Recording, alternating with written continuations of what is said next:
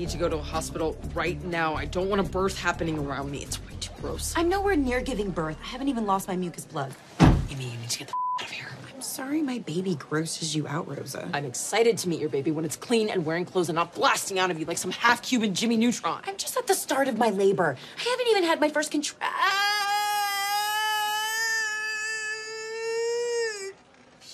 Was that a contraction? No.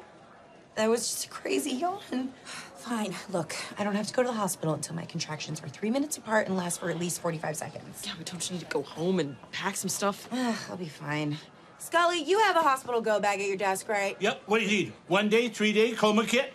I rest my case.